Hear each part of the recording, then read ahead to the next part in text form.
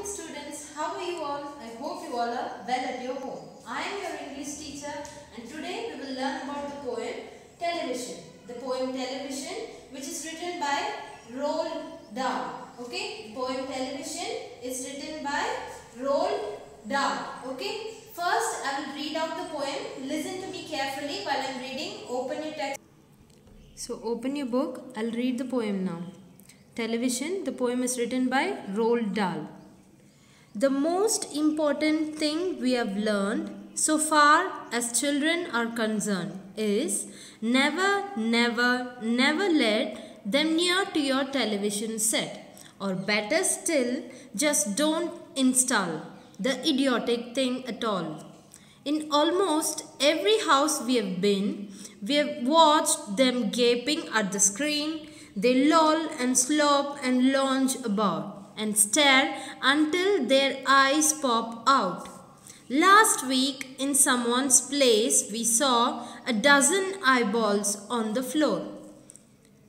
They sit and stare and stare and sit until they are hypnotized by it, until they are absolutely drunk with all that shocking, ghastly junk.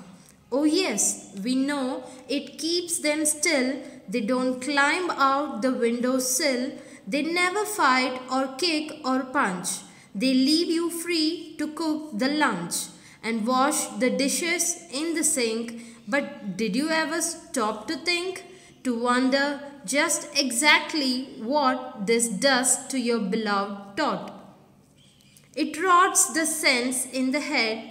It kills imagination dead. It clogs and clutters up the mind. It makes a child so dull and blind. He can no longer understand a fantasy, a fairyland.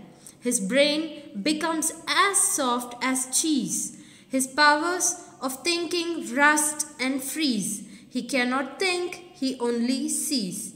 All right, you all cry.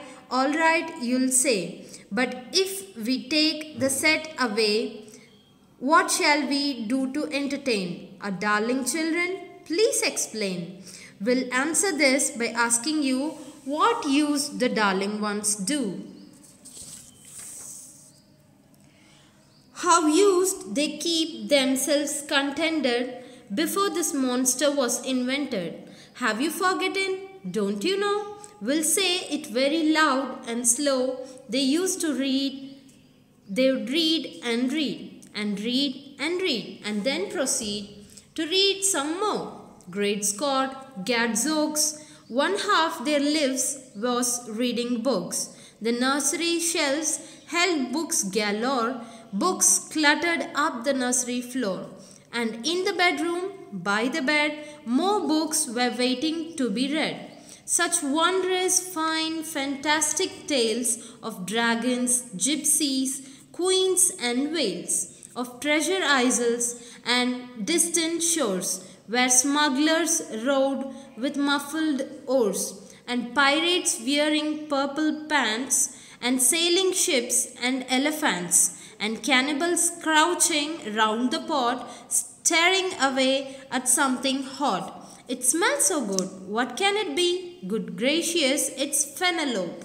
The younger ones had Beatrix Potter with Mr. Toad, the dirty rotter, and Squirrel Nutkin, Pigling Bland, and Mrs. Tiggy Winkle, and just how the camel got its hump, and how the monkey lost its rump, and Mr. Toad, and bless my soul, there's Mr. Rat and Mr. Mole. Oh, books, what books they used to know. Those children living long ago. So please, oh please, we beg, we pray, go throw your TV set away and in its place you can install a lovely bookshelf on the wall.